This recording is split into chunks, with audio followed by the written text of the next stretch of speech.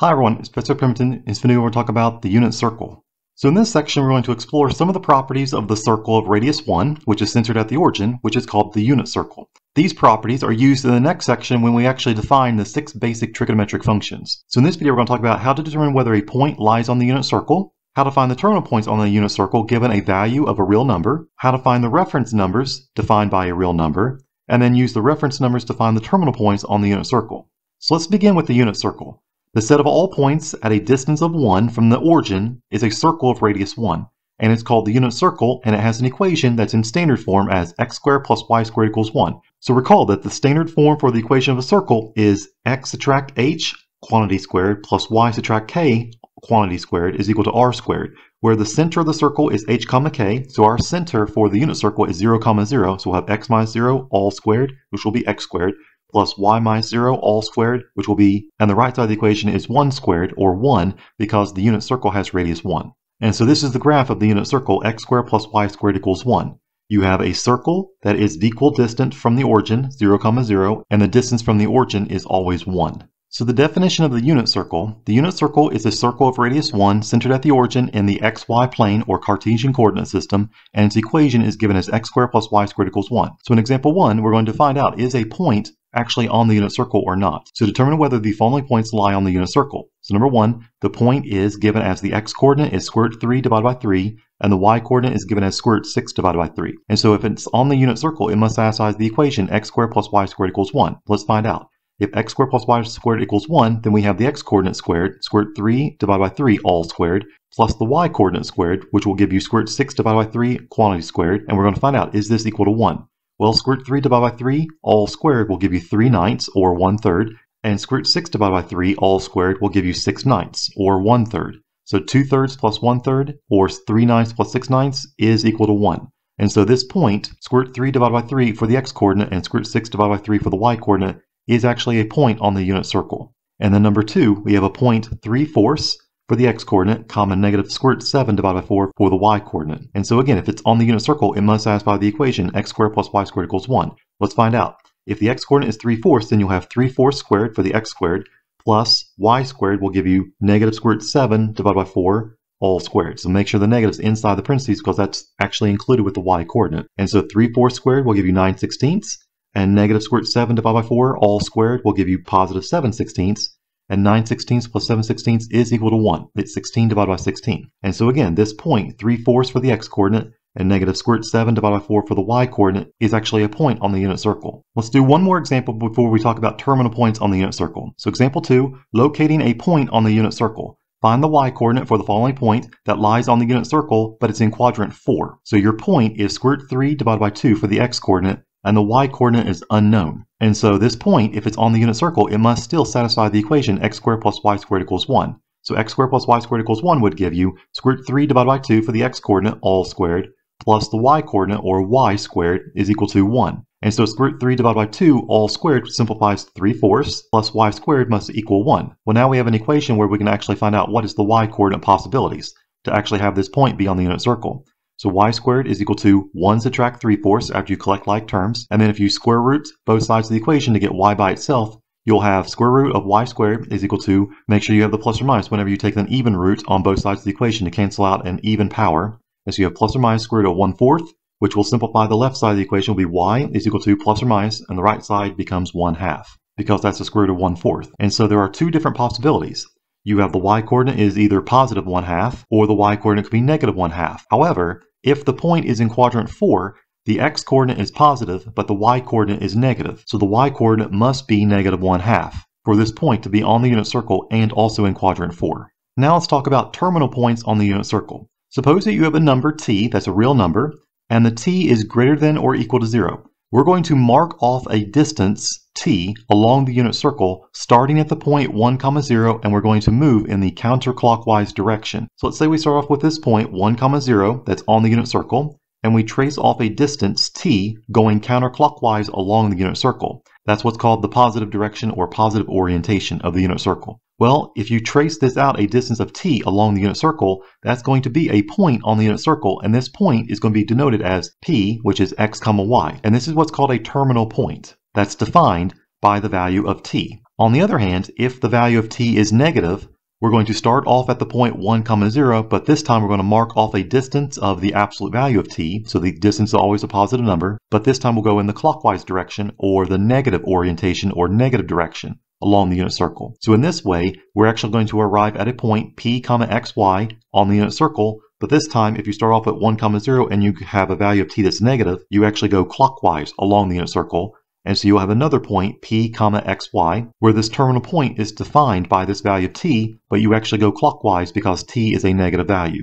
Since the circumference of the unit circle is 2 pi, because the radius of the unit circle is 1, and the circumference is 2 pi times radius, you have 2 pi times 1, or 2 pi. So the circumference of the unit circle is 2 pi. We actually can move counterclockwise all the way around the circle from 1, 0 and then return to 1, 0 if we go a distance of 2 pi. Well, if the point travels halfway across the circle or around the unit circle, it actually has traveled a distance of pi because that's half of 2 pi. So if we move a quarter of the distance around the unit circle, that actually will travel pi divided by 2 or 2 pi divided by 4, which will simplify to pi over 2.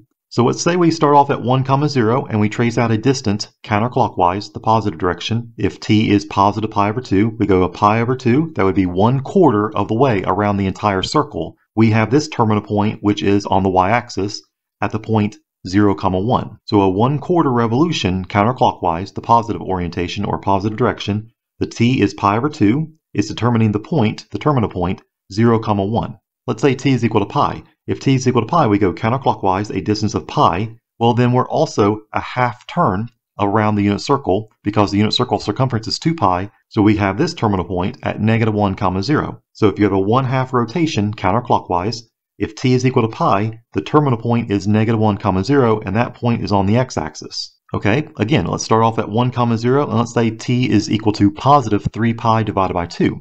Well, 3 pi divided by 2 is 3/4 of 2 pi, or 3/4 of an entire revolution or rotation of the unit circle. So we trace out counterclockwise 3/4 of a rotation around the unit circle, and we end up with this terminal point at 0, -1 on the y-axis. And so a 3/4 rotation counterclockwise will give you t is equal to 3 pi over 2, and the terminal point is 0, -1. And let's say t is equal to 2 pi. If t is equal to 2 pi, we start off at 1, 0 and we make one complete revolution or rotation of the unit circle counterclockwise. And we return to this point 1, 0. So the terminal point is 1, 0 if t is equal to 2 pi. So in example 3, we're going to find terminal points. Find the terminal point on the unit circle determined by each of the following real numbers t. So number 1, let's say t is equal to 3 pi. So this is a distance around the unit circle 3 pi units counterclockwise because the value of t is positive. We're going to find out what is that terminal point. So if we start at the point 1, 0 and we trace around the unit circle one time, that would be 2 pi. Well, it means we have to go around the unit circle one time, but then another distance of pi after 2 pi to get to 3 pi for value of t. So we end up at this point on the x-axis where the terminal point is -1, 0. So if t is equal to 3 pi, we trace out the unit circle counterclockwise a distance of 3 pi, and we'll end up at this point, -1, 0, and that's the terminal point determined by t equals 3 pi. Number 2, t is equal to -pi. So since t is a negative value this time, we are going in the clockwise direction, starting at the point 1, 0. So if we start at 1, 0 and we go clockwise a distance of pi, then we would end up on the x-axis at the point -1, 0. And so that is the terminal point for the value of t equals -pi. Number 3, let's say t is equal to -pi divided by 2. Well, we know that pi divided by 2 is 1/4 revolution of the unit circle. But if the t value is negative, that means we're going to go a quarter rotation, but we're going to go in the clockwise direction, starting at the point 1, 0. So if you start at 1, 0 and you go a quarter of a turn or quarter of a rotation, you'll end up on the y-axis, which is the point 0, -1 on the unit circle. And so this is the terminal point whenever t is equal to -pi over 2. The terminal point would be p is 0, -1. And then number 4, let's say t is equal to positive 5 pi divided by 2. So 5 pi divided by 2 is actually pi divided by 2 past 2 pi, because 2 pi is 4 pi divided by 2. This is pi divided by 2 distance beyond one revolution of the unit circle, which is 2 pi. So if you start up at 1, 0 and the value of t is positive, you go counterclockwise around the unit circle. 2 pi would be one rotation, but then you have to go another pi divided by 2 to get to 5 pi over 2. And so notice that you end up on the y-axis on the unit circle, so the terminal point is 0, 1. Well, now that we know how to find the terminal points on the unit circle for the values of t equals pi over 2, t equals pi, t equals 3 pi over 2, and t equals 2 pi, now let's talk about other special angles that are formed from the values of t. So let's say we have a terminal point p, which is x, y, determined by the real number pi divided by 4. So this is our t value. We're going to start at 1, 0 and go a distance of pi over 4 in the counterclockwise direction. Well, notice that pi over 4 is exactly halfway between 0 and pi over 2. So if you go 1/4 of a revolution, that would be pi over 2 for the value of t. Well, pi over 4 is half of pi over 2. So you're going half of a revolution between 0 and pi over 2. So notice that this point must be on the unit circle. You can actually form a right triangle where the hypotenuse is actually the distance from the origin to this point P, because that's the radius of the unit circle. And we're going to call the horizontal distance from the origin to the point x. So if this distance is x on the horizontal axis, forming your right triangle, the vertical distance from the x-axis will also be a distance of x, because the angle is pi divided by 4, or 45 degrees. So now notice what you have. You actually have a 45, 45, 90 degree triangle. That means we can actually find out what the x value is by using the Pythagorean theorem, because now we have a right triangle. So the Pythagorean theorem is a squared plus b squared equals c squared. Well, the length of one side squared would be x squared, plus the other length of the side squared would be another x squared, and it equals the hypotenuse length squared. So x squared plus x squared will equal 1 squared, or 1. And so the left side of the equation gives you 2x squared. The right side of the equation is 1. And now if you solve for x, you can actually find this unknown distance for the x coordinate. So x squared will equal 1/2 after you divide both sides of the equation by 2.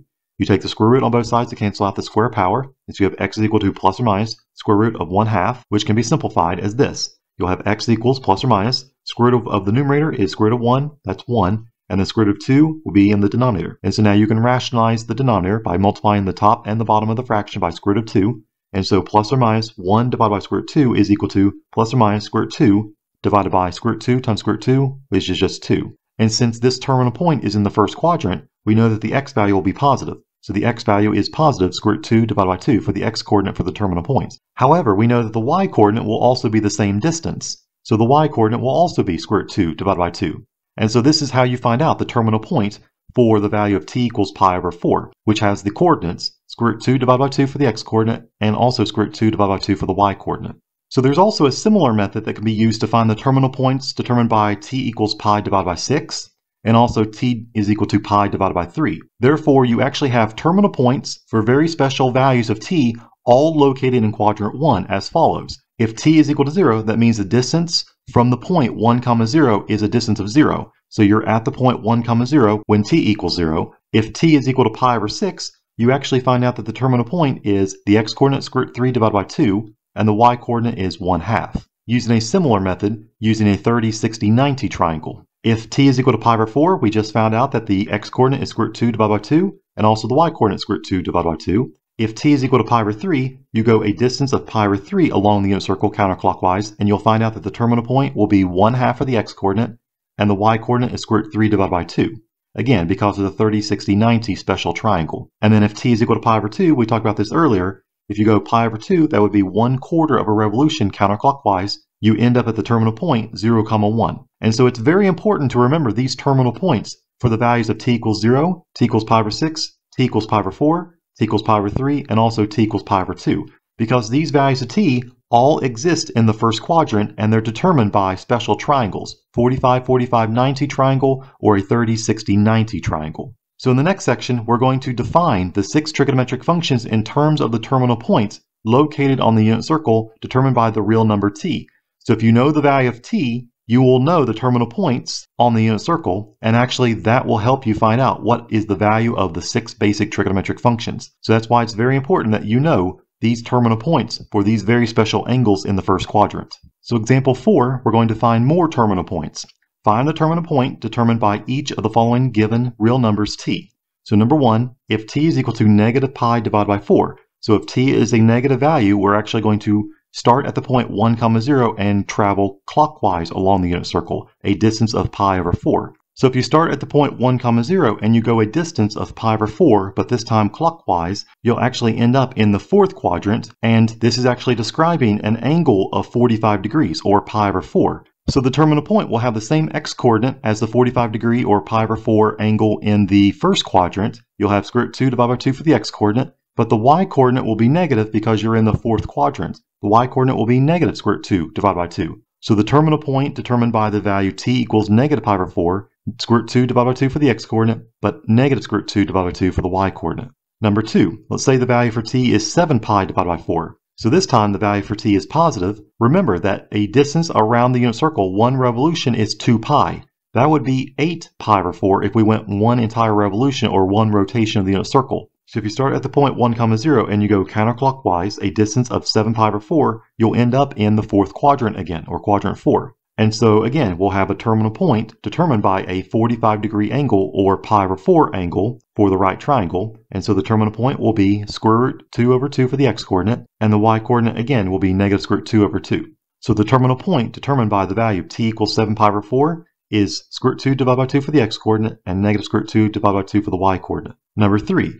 Let's say t is equal to negative 5 pi divided by 6. So this time, notice that we're going to go clockwise around the unit circle because the value for t is negative. So we start at 1, 0 and we go a distance of 5 pi over 6. We'll actually be in quadrant 3. And the angle that's formed will be from a pi over 6 angle, or a 30 degree angle. And so we'll have a 30, 60, 90 degree triangle. Well, this terminal point will have an x-coordinate that's negative because you're in quadrant 3. The x-coordinate will be negative square root 3 over 2, and the y-coordinate will also be negative because you're in quadrant 3, and the y-coordinate is negative 1/2. So the terminal point for the value t equals negative 5 pi over 6 is the point negative square root 3 over 2 for the x-coordinate, and the y-coordinate is negative 1/2. Number 4, let's say the value for t is 5 pi divided by 3. So again, this is a positive value for t. We're going to start at the point 1, 0 and go counterclockwise along the unit circle, a distance of 5 pi over 3. However, notice that 5 pi over 3 is pi divided by 3 short of 1 revolution or 1 rotation of the unit circle counterclockwise. So if we start at the point 1, 0, we go a distance of 5 pi over 3 counterclockwise, we'll end up in quadrant 4, and this will form a right triangle where the angle is pi divided by 3, or 60 degrees. And so you'll have this terminal point, which is determined by the x-coordinate is 1/2, and the y-coordinate will be negative square root 3 over 2 because you're in quadrant 4. The x-coordinate is positive and the y-coordinate is negative. So the terminal point for the value t equals 5 pi over 3 is 1/2 for the x-coordinate and negative square root 3 over 2 for the y-coordinate. So now that we know terminal points on the unit circle, let's talk about reference numbers. We have seen that if you want to find a terminal point in any quadrant, we need to only know the corresponding terminal point in the first quadrant. So if you know the terminal points in the first quadrant, it's just going to be a different change of sign in the x-coordinate or the y-coordinate depending on the value for t. Hence, we can use the idea of a reference angle to help us find the terminal points. So the definition for a reference number: let t be a real number. The reference number is denoted as a t bar, a bar over top the t. It's associated with a t that is the shortest distance along the unit circle between the terminal point, determined by the value for t, and the x-axis. So the following figure shows that if you want to find the reference number t bar, it's helpful to know the quadrant in which the terminal point lies. That's determined by the value for t. So notice, if the terminal point lies in quadrants 1 or 4, the x-coordinate will be positive, and that means that t bar, the reference number, is moving along the unit circle to the positive x-axis. So if you're in quadrant 1, notice that the shortest distance to the x-axis is actually the value for t. So t bar is equal to t if you're in quadrant 1. And if you're in quadrant 4, the distance to the x-axis will actually be the difference from 2 pi subtract the value for t. So if you're going a distance of t around the unit circle, you're trying to find out what is this missing distance between a complete revolution or rotation of the circle, which is 2 pi, and this distance t. So t bar is 2 pi subtract t for the reference number if you're in quadrant 4. However, if the terminal point lies in quadrants 2 or 3, the x-coordinate is negative, which means if you want to find the reference number t bar, you need to move along the unit circle to the negative x-axis, which would be the point -1, 0 on the unit circle, and that would be a half turn if we're at the point -1, 0. And a half turn of the unit circle would be t equals pi. So this distance t actually determines this reference number from pi. So t bar is pi subtract this distance t. And that will be the reference number if you're in quadrant 2. And again, if you're in quadrant 3, the shortest distance will be to the negative x-axis. So if you trace out a distance of t along the unit circle to be in quadrant 3, then the shortest distance will be this value, which is t bar, or the reference number. So it is t bar is t subtract pi. So you take the distance t, and then you subtract half turn, and that would be this distance t bar, or reference number t bar. So example 5, we're going to find reference numbers this time. Find the reference number for each of the values of t. So number 1, let's say t is equal to 5 pi over 6. Well, 5 pi over 6, this is a positive value for t, so we're going to go counterclockwise along the unit circle, a distance of 5 pi over 6. That's going to give you a terminal point that's in quadrant 2. If you're in quadrant 2, that means that the reference number is determined by taking pi and subtracting the value for t. So that would be t bar is pi subtract t, or pi subtract 5 pi over 6, and so the reference number would be pi over 6. That's this distance, pi over 6, to get from 5 pi over 6 to pi, which will be the distance to the negative x-axis. Number 2, let's say the value for t is 7 pi divided by 4. So again, t is a positive value. We'll go counterclockwise along the unit circle, but this time we'll go a distance of 7 pi over 4. So this will actually trace out the unit circle counterclockwise, and you'll end up at a terminal point in quadrant 4 this time. So since we're in quadrant 4, we actually are taking the shortest distance to the positive x-axis. So if we go one entire revolution, that would be 2 pi. We want to find out what is this distance that's the shortest distance to the x-axis. So we'll take t bar, which is the reference number. It's 2 pi, subtract this value for t. So we'll take t bar is 2 pi subtract t, or 2 pi subtract 7 pi over 4, and 2 pi is 8 pi divided by 4. So 8 pi divided by 4, subtract 7 pi over 4. That distance to the x-axis is pi over 4 along the unit circle. And so that's the reference number t bar. Number 3, let's say t is equal to negative 2 pi divided by 3. So this time t is a negative value. We'll actually trace along the unit circle clockwise, starting at the point 1, 0. So if you start at 1, 0 and you trace out a distance of 2 pi over 3, but you go clockwise along the unit circle, you'll end up in quadrant 3. So we want to find out what is this distance from the terminal point to the negative x-axis. So let's find out the reference number. The terminal point is in quadrant 3. If we went an entire half turn around the unit circle, that would be negative pi because we're going clockwise.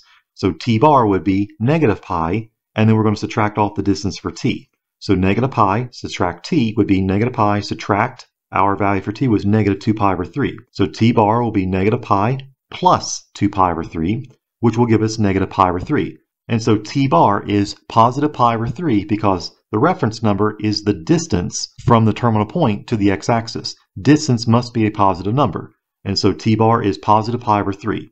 So here's the method if we want to reverse the process and we want to use reference numbers to find the terminal points. To find the terminal point P, determined by the real number t, we're going to use the following steps. Step 1, find the reference number t bar. Step 2, find the terminal point, which we'll call Q, A, B, that's determined by the reference number t bar. And then step 3, the terminal point is determined by the value for t, which will be the terminal point plus or minus the x-coordinate A, plus or minus the y-coordinate b, where the signs are chosen according to the quadrant in which the terminal point lies. So in other words, the quadrant will determine whether we have a positive x-coordinate or a negative x-coordinate, and a positive y-coordinate or a negative y-coordinate. So example 6, we're going to use reference numbers to find the terminal points. So find the terminal point determined by each of the following real numbers t. So number 1, let's look at t equals 5 pi divided by 6. So t equals 5 pi over 6. That's a positive value for t, so we'll go counterclockwise along the unit circle, starting at the point 1, 0.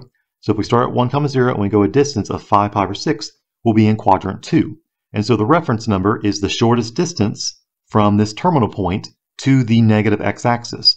So that would be pi over 6 for the reference number. And so if the reference number is pi over 6, that means the terminal point will be square root 3 divided by 2 for the x-coordinate, and the y-coordinate will be positive 1/2. However, since we know that we're in quadrant 2, the y-coordinate will be positive, but the x-coordinate will be negative for the terminal point. So if t is equal to 5 pi over 6, the terminal point should be negative square root 3 over 2 for the x-coordinate, and the y-coordinate is positive 1/2. Number 2, let's say t is equal to 7 pi divided by 4. So we've seen this angle before. So since t is a positive value, 7 pi over 4, we'll go counterclockwise again, starting at the point 1, 0. So starting at 1, 0, you go a distance of 7 pi over 4. We'll notice that you're going to be in quadrant 4 for the terminal point. And so that means that the reference number will be the shortest distance from this terminal point to the x-axis. Well, that distance will be pi over 4 because one revolution would be 2 pi. We're going 7 pi over 4. The distance that's missing, or the shortest distance, will be pi over 4. And so the reference number is pi over 4. That means that q will be square root 2 over 2 for the x-coordinate, and the y-coordinate is square root 2 over 2. However, we're in quadrant 4. We know that quadrant 4, the x value must be positive, and the y value must be negative. So the terminal point for the value for t equals 7 pi over 4. For this reference number, it should be square root 2 over 2 for the x-coordinate, and negative square root 2 over 2 for the y-coordinate. And then number 3, let's say t is equal to negative 2 pi divided by 3. So this time the value for t is negative, so that means we're going to go clockwise along the unit circle, starting at the point 1, 0. So start at 1, 0, and you go a distance of 2 pi over 3, but this time clockwise. You end up at a terminal point that's in quadrant 3. And so this shortest distance to the negative x-axis would be pi over 3. Because if we went 1/2 rotation, we know that would be negative pi. So this distance would be pi over 3. And so t bar, the reference number, is pi over 3, that distance to the negative x-axis. And so if the reference number is pi over 3, the point q should have an x value of 1/2, and the y value should be square root 3 over 2. Well, if we're in quadrant 3, we know the x value is negative, and the y value is also negative. So the terminal point for t equals negative 2 pi over 3 should be negative 1/2 for the x-coordinate, and also negative square root 3 divided by 2 for the y-coordinate. Since the circumference of the unit circle is 2 pi, the terminal point determined by t is the same as determined by the value of t plus 2 pi, or t subtract 2 pi. In other words, if you go one entire revolution around the unit circle, that's 2 pi. You actually can subtract 2 pi from the value for t, or you can add 2 pi to the value for t, and it'll actually be the same terminal point. In general, you can add or subtract 2 pi any number of times without changing the terminal point determined by the value for t. So let's finish up with example 7. Example 7, we're going to find a terminal point for a very large value for t. So find the terminal point determined by the value for t, which is 29 pi divided by 6. Notice that 29 pi divided by 6 is more than one revolution or one rotation of the unit circle counterclockwise, because the value for t is positive. So notice that you can actually rewrite t, which is 29 pi over 6, in the form of t plus 2 pi, where t determines the terminal point. Notice that you have 2 pi would be 12 pi over 6, where even more than one rotation or revolution of the unit circle counterclockwise. If we actually went 2 revolutions, that would be 4 pi. And if we had 4 pi, what would that be in terms of if the denominator is 6? That would be 24 pi over 6. So it looks like we can rewrite 25 pi over 6 as 4 pi, which is 2 revolutions of the unit circle counterclockwise, and then we also have another 5 pi over 6 left over, or in addition to 4 pi. And so 4 pi is 2 revolutions or rotations of the unit circle counterclockwise, and then you also have 5 pi over 6. So how does this help us? Well, the terminal point for 5 pi over 6 will be the same terminal point for 29 pi divided by 6. It's just 2 more revolutions or rotations of the unit circle counterclockwise. So the terminal point, x, y, for t equals 29 pi over 6 will be the same terminal point as t equals 5 pi over 6, which we know is negative square root 3 over 2 for the x-coordinate and positive 1/2 for the y-coordinate. So that is the terminal point for the value for t, 29 pi divided by 6. So this finishes our video on the unit circle. We talked about how to determine whether a point is on the unit circle. We also talked about how to find terminal points given a value for a real number t. We also talked about how to find reference numbers defined by the real number t. And we also talked about how to use reference numbers to find terminal points on the unit circle. If you have any questions about any examples in this video, please let me know. Or if you have any questions while you work on the homework for this section, please let me know that as well. And I'll see you in the next video when we talk about trigonometric functions of real numbers.